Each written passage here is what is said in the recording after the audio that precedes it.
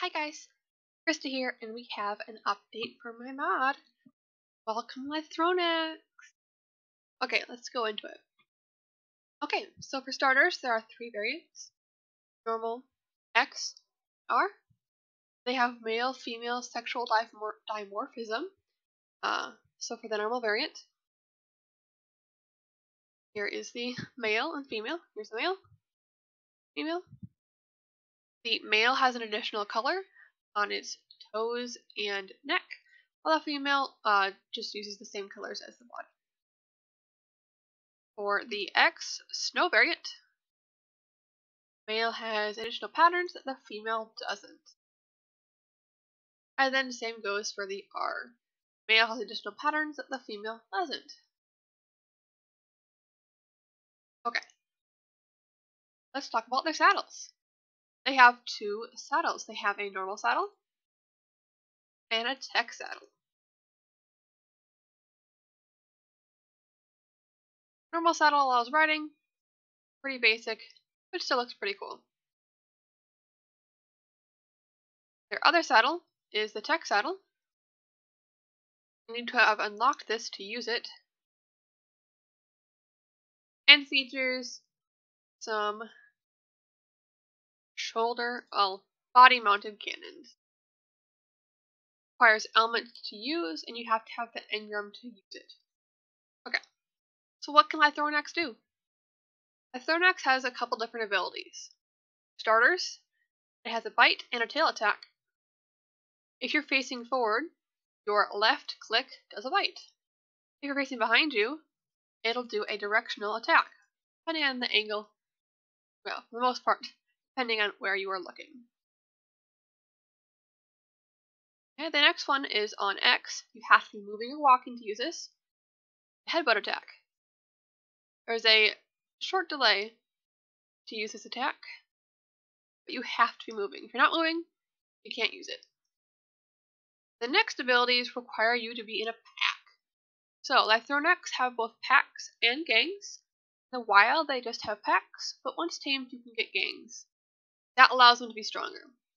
So this female over here has the pack alpha, but I want this one to be the alpha right now. There's level up. Now mine will be the alpha. Extra level in there. So now you unlock two new abilities. One, the C attack. Both you and your packmate get up to 2 additional packmates for a total of 3. Get this special buff. Gore King's Roar. You move faster, do more damage, heal better, other neat things. Another attack that they have is only for the pack alpha, but this special Gore Bite. It has a significant cooldown, but it has the RG's regen ability for the kill if you eat a corpse, and can inflict a special new disease called hemophilia. The initial bite does kind of like a bleed style damage, and then there's about a 10% chance that you'll get a very long debuff called hemophilia. This allows your creature, the one that's affected by this, they will take more damage in general, they'll be weaker, and you can use a Prehistoric or Hyneria, or not Prehistoric, Snow Owl, Daedon, whatever, to heal the creature up, get rid of that buff. And those are the attacks. So let's get into taming and whatnot. So over here I have a taming pen. I have one locked up. They do fit between the smaller gates. You do need to have an additional way to trap it. They have a special tame method. So let's talk about what they eat. Once you have, there's a couple steps, but you will need several creatures. So from worst to best, the Parasaur does the least amount of taming. Mostrops, Phiomia, Triceratops, Daedon does the most amount of taming. You can use both wild or tamed ones. So if you want to breed a bunch of Daedons, that would be the best. But if you're just taming these out in the wild, whatever, and you find whatever, that works too. So what you'll need to do is get them down to 20% health. Now you can use any damage type, get them to 20%. I have a crossbow with me, that'll work. I have an Innostrain Stevia, that'll work. You can use guns, you can use poison, fire, whatever. It just needs to get to 20%.